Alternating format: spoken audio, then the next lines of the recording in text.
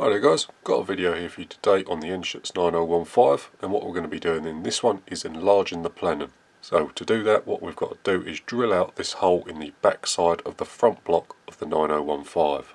This hole is where the valve return spring goes, and it also houses the valve. The hole in the standard block is an 8mm hole, and we're going to be taking out to 9.5mm. I chose 9.5mm because I measured all the holes in the block, worked out where they intersected, then picked the largest diameter hole I was comfortable in drilling so as not to break through into anything that we didn't need to break through into. But that's all worked out and we're set up in the mill vise, nice and centred on the hole, and we're just going through with a couple drill bits and then we'll finish it off with a reamer. So the first size drill bit was just to remove most of the bulk material. The original hole, as I said earlier, is 8mm, and we just went through with a 9mm drill bit. The second drill was a 9.4mm drill, so taking off a little less material, but stepping closer to the final size, which we'll do with the reamer. And to give the reamer the best chance of producing a nice smooth surface finish, we're flooding the hole out with oil to firstly wash away any chips that may get stuck between the reamer flutes and the sides of the hole, and secondly to provide a little extra lubrication for the back edges of the reamer that are going through the already reamed hole. This is a 43mm long hole, and we're not going to be reaming the last 3mm. What this does is, as this is a blind hole, meaning that the hole is not a through hole, the chips have an area to accumulate in, and they're less likely to get jammed in beside the reamer flutes and the side of the hole. But that's it done there, and as you can see, we've got a fairly nice surface finish in the hole itself.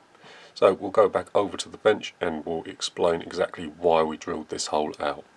Right then, and that's the plenum all drilled out. So if we take a look at it on this side here, you see that we got a nice smooth finish with the reamer in there. I'm not sure how well the camera is going to pick that up, but it's nice and smooth in there, and if you look at it from that angle, you can just about see the breakthrough point in which the plenum chamber connects to the regulator chamber. So there that is there. Right then, so that's how we did it.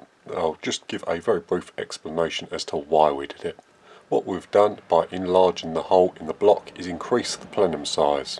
Now the plenum is the store of regulated air that's available to the back of the valve, and the larger the plenum is, the more potential for power that you have. Now this is obviously a target gun, so we're not interested in getting 100 or so foot-pounds. We just need 12 in order to keep it nice and under the sub 12 foot-pound limit. However, with the plenum size of this block being so small, the rifle was actually struggling to produce 12 foot-pounds. We had to use excessive amounts of hammer spring in order to keep the valve open for longer to achieve the power that we wanted. This was wasting air and causing the rifle to behave quite inefficiently. And the two main benefits of drilling the plenum out and doing all this work is that number one, we should hopefully get a more efficient rifle, as there's going to be more air available to the back of the valve, and therefore we should be able to use less hammer spring to get the same amount of power. And number two is in regards to the hammer spring itself. Because we will be able to undo the hammer spring a little, the rifle should feel a little more relaxed, and with a little bit of luck, hopefully it should operate a little smoother.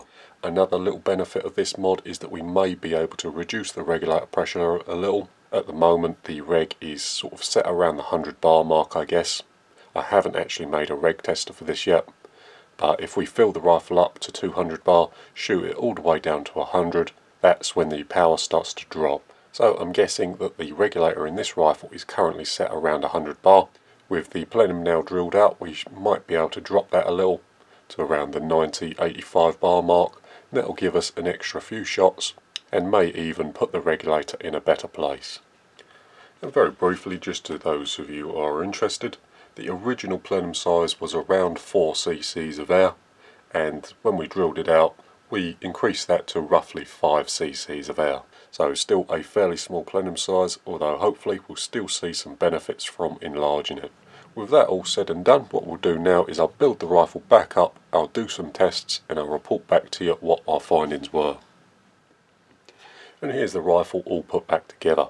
So we've given the rifle a good test over the weekend. We did manage to get it up the range and put it through its paces, and I'm really quite happy with the results. So this is my bench rest gun obviously, and we did test it over the weekend at 25 metre bench rest. I will say that there wasn't like a dramatic improvement in scores, but once you looked at the average, there was a slight improvement between the drilled out plenum and the standard plenum. As well as shooting the rifle, we did also put it over the chrono and make sure everything was all right there. I'll put both the graphs on screen now so you can see the before and after. And as you can see from the graphs there, we did average an extra 15 or 20 shots per fill. So that's filling up to 200 bar and then shooting it all the way down to around 100 bar. We didn't see a big improvement in consistency or anything like that, although saying that, the rifle is still incredibly consistent over the full shot string. And that's all the numbers out the way. So what we'll do now is just briefly talk through some things that we noticed when we actually did the plenum itself. So the first thing we did have to do is lock tight the little hammer spring adjuster here. So if we take a look at the back here, the one thing we did have to do after adjusting the power was put a small amount of blue Loctite around this threaded portion of the hammer spring adjuster. What was happening was, as we was firing the rifle, the hammer spring adjuster came loose and was causing the power to fluctuate quite rapidly up and down. Now there is a small piece of dowel ring banged into the threads, and that's supposed to cause a little bit of resistance between the threads and stop them from rotating under vibration. Although after undoing the hammer spring adjuster at 1.5 turns, the dowel ring thing was quite loose in there and not causing the resistance to the threads that it needed, so you could actually turn it quite easily by hand. But luckily the fix was nice and easy, just a small amount of blue Loctite, and that stopped the hammer spring adjuster from coming loose anymore. Apart from that though, the actual operation of the rifle itself does feel smoother since we've drilled out the plenum. There's really no resistance to the cocking.